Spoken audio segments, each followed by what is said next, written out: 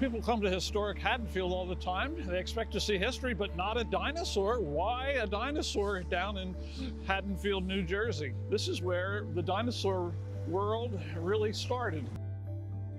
William Parker Folk, who was a scientist at the Academy of Natural Sciences, he comes into Haddonfield, take a little vacation, and finds that his neighbor, William Estall Hopkins, found these bones. So he had no idea of what they were and no idea of their significance. William Parker Folk began to collect these fossils in earnest in Haddonfield, New Jersey in 1858. The skeleton became the subject of the first mounted dinosaur skeleton anywhere in the world, and that was mounted in 1868 right here at the Academy of Natural Sciences.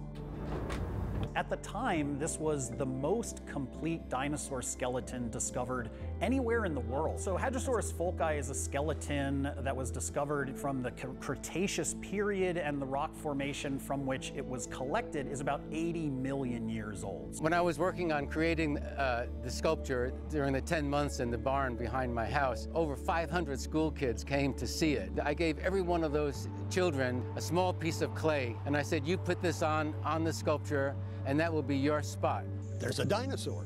What is this dinosaur doing downtown in Haddonfield? They learn a little bit about it from the plaque that's mounted behind there. Sometimes leads them over here to the site. The first nearly complete dinosaur skeleton was discovered in Haddonfield in the 1850s, and nobody really knew anything about it. I decided that I would do an Eagle Scout project to kind of document approximately where the bones were found.